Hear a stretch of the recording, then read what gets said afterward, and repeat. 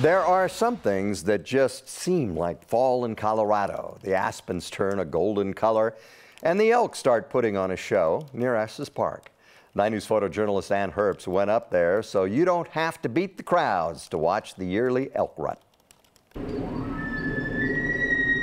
I mean, we couldn't have gotten a more perfect day, honestly. When autumn's glow descends on Rocky Mountain National Park. It's perfect elk weather today. Photographer Molly McCormick I was up at 4 a.m. sets her alarm early. and had my cup of coffee. Because dawn is the best time for love. You know, it's a different type of love. Okay, Molly, Yeah. maybe not love. This is a pretty big harem, and a harem is basically a group of cows, which are female elk. And then this big guy, he basically keeps track of them. During the elk rut, which is the mating season, I mean, listen to that. You can hear I feel like I'm on Animal Planet. You can hear the wild beast running through.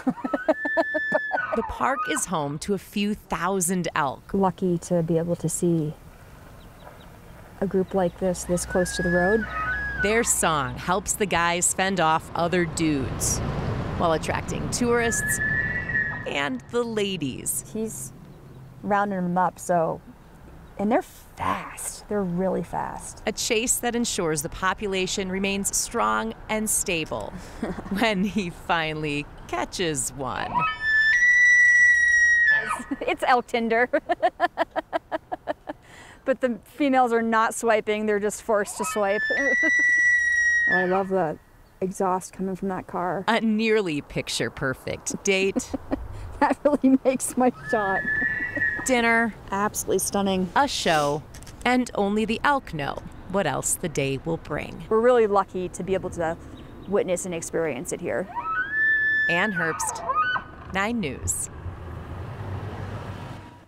You know, I've done tons of stories on the elk rut too, and it's hard, if you haven't heard it, it's hard to explain that sound. Yeah. It doesn't do it justice on TV. It's so It true. is really, really loud. Yeah, go to Evergreen or Estes Park and you can hear it for yourself. I mean, yeah, it's incredible. What a lucky That's for dude. I had no idea there was such a group. I had no idea there was elk Tinder, but hey, of course there is. Swipe, swipe. Yeah. The elk rut is nearing its end. It's nearing the end of the peak, but they usually do stick around for another couple of weeks, so you have time to get up there. Best time to see them in the national park is either really early or at dusk. The elk calves will start making their appearances in late May and early June. There you go.